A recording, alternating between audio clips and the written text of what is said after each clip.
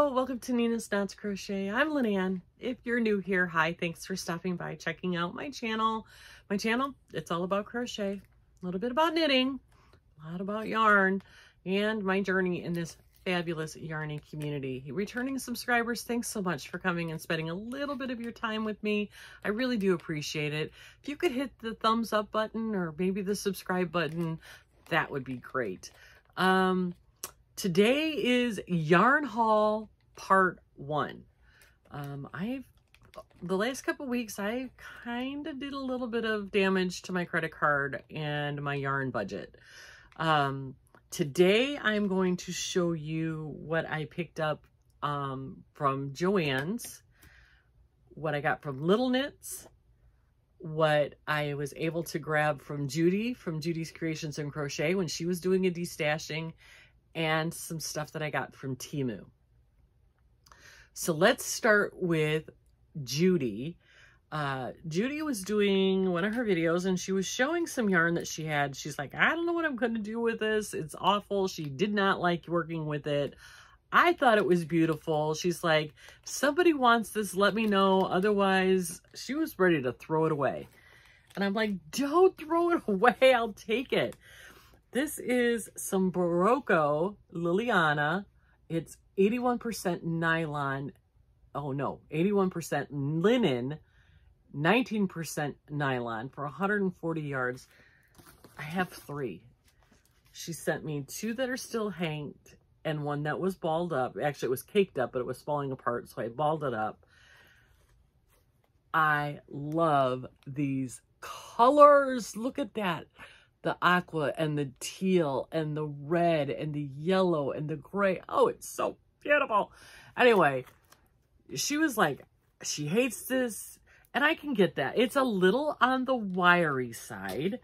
But I gotta tell you, the more I mess around with it, the softer it's getting. I think this could turn out to be something really pretty. I don't think I can do a wearable with this. I don't even think it'll make a very nice shawl. My idea is to pair this with something else and make a market bag. With as much nylon is in this, there's 90% nylon in this, I think that will add the extra strength that a bag will work out and it won't be stretchy. So you'll be able to put stuff in it and it won't stretch it out. So that is what I think I'm going to make with these, is a beautiful market bag. I'm going to hold it with something else. I've got some of this yellow. I've got red. I think I even have some beige that I could put with it so that the color really pops. So that is what I'm planning on doing. This is to make a market bag of some sort. I looked at some, I don't want to necessarily do granny squares, although I really like, and I made one last year. Remember when Jennifer at Cinnamon Stitches had those bags that had the 3 big giant granny squares? I really like that. I like the idea of the tulip bag that I did. I think that would be pretty with that. There are a lot of really cool bag ideas out there. Maybe I'll try something I haven't done yet. I don't know. We'll see. But I think that's where I'm leaning with that linen yarn. So also while we were there shopping her stash, she sent me this really nice box and a really nice note. She also threw in one of her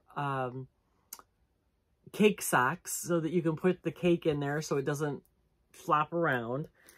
And these adorable buttons. Oh my God, wait till you see these buttons, you guys. They're little birds in all of these different colors. Look at that one. Isn't that adorable? I love these. The little shape of them is just adorable. Look at this one. Oh my gosh, these are so cute. I love these with everything I am. They are so adorable. I can't wait to find a project to put these on. So cute. She also threw in the box. Sorry, my camera died. So anyway, when she was talking about this linen yarn, she was doing her destashing, and I didn't get a chance to get in on it last time she did it. So she said, I've got some that I've already decided that are going to be in my destash. Do you want to take a look? That way she can combine the shipping. I'm like, heck yeah, let me see what you got.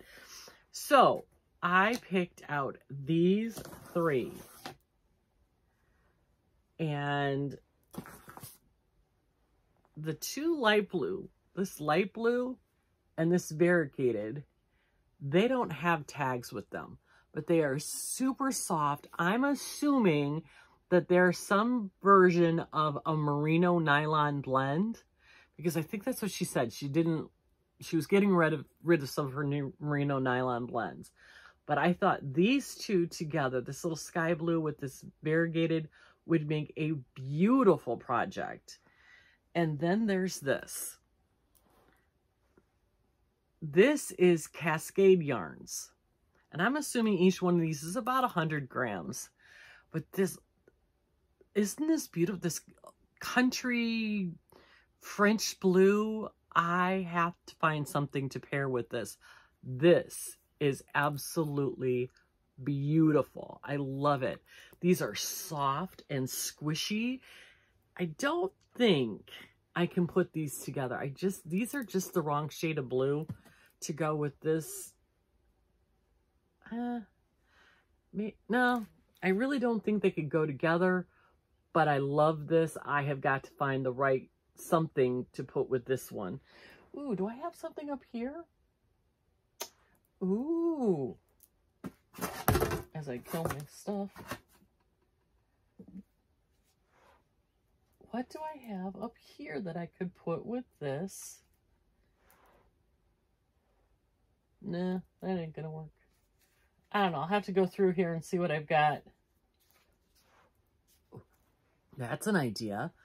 Remember, Judy was talking about the sock set shawl that she had the pattern for, where you use the main color and then the mini for the trim. This is a possibility for that pattern. What do we want with something a little different? Nah. Well, there goes that. I don't know. I think that would work with the gray. This one's actually called Winter Solstice. That could possibly work. I don't know. We'll figure something out. These are definitely going to be... Oh, these are so soft. I don't know. Like I said, I don't know what brand these are because there's no tags with them. This one is Cascade Yarns. She did leave that tag in there. I've never used Cascade Yarns before. I've never owned it. So I'm excited to see how this works up. It looks like it's a really nicely spun yarn. So I'm excited for that. So that is my selection from Judy's Creations in Crochet. Also, the next one is my Temu order. They, you know, you're on their list and I get their flash deals, their lightning deals, blah, blah, blah, constantly. I'm about this close to deleting it because I get inundated with stuff from them. Although this little guy came from Temu and he was like $2. I mean, how cute is he? Anyway, I got a notification that, remember when I bought this yarn that's supposed to be cashmere? I paid like, I don't know, $7 or $8. Well, they were selling it for like $4 something, less than $5. So I got some more. I got 2 of the steel gray and 2 country blue. So now, and these are 50% cashmere, 40% fine wool, 10% Angora, 50-gram hanks, and it's definitely like lace weight. It is super, super fine. Super, super fine. So I might have to hold 2 together to be able to work with it. I'm going to try without, but we'll see. But, oh, you guys, this is so, so soft. And I'm going to put it together with all of, here's the dark gray that I have. I have another one of these. This skin tone. I'm putting these all together. Even, I think I might even pop this one in here. Because this lagoon color, I think, is just enough of a pop to make it interesting. It's so, and even if it's really not Angora and cashmere, I don't care. This is so soft. It is called, the yarn brand is Swan Lake. It is made in China. Hand wash. I'm assuming lay flat to dry. Oh, when I saw the ad pop up, I'm like, honey, I'm making another Temu order because I cannot pass this up. This color is just, I'm really leaning towards the blues lately, you guys. Oh, these are so pretty. So, so pretty. I cannot wait to put these all into a project. This is going to be a wrap that I'm taking with us on our cruise for our 40th anniversary. It is going to be that special. So all of these are, I don't know about this one anymore, but all of this will be put into this project. So that is my Temu haul. I'm going to do a swatch. I know I don't swatch, but I really want to see how it works up before I pick out what pattern. And I want something beautiful and lacy and frilly and large, because I'm a fluffy girl. You know, sitting in the theater, it's chilly in there. It's always windy on the top of the deck. We love to go up on the top deck and watch, you know, the ocean go by at night and look at the stars. And it's always windy and chilly up there. I don't care if it's 100 degrees outside. When you're on top of that ship, it's chilly. So that's what I'm looking to make with that. Okay, so that's Judy and Temu. Next comes JoAnns. Now, you remember I made the Cindy Lynn Shaw using the Big Twist Vista. This color is called Tide Pool. This is one of my leftovers. I loved that yarn so much. I went back and I got some more. And these are 56% cotton, 35% acrylic, 9% polyamide. This color is driftwood, and this is the #1, very marled. And this is driftwood, and it's got the brick red and the navy blue and a kind of like a salmony orange and a taupe. It's just absolutely beautifully soft. It works up like a dream. I got 4 of these. I had one that I picked up in the store a while ago, so I have 5 total of these. So this is going to create a beautiful blarf. I have the project picked out. This is the next thing going on my hook. Then I picked up 4 more of these. So now I have 5 because I had 1 before. And this is the color Sea Spray, and it's blues and grays, and it's beautiful.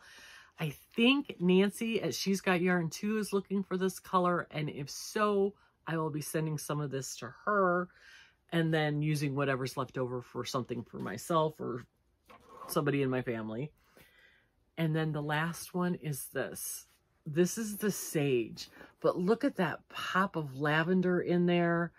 It's just so pretty with the different shades of like a celery green and a dark green. Oh, it's just so pretty. This for sure is going to be a summer weight cardigan.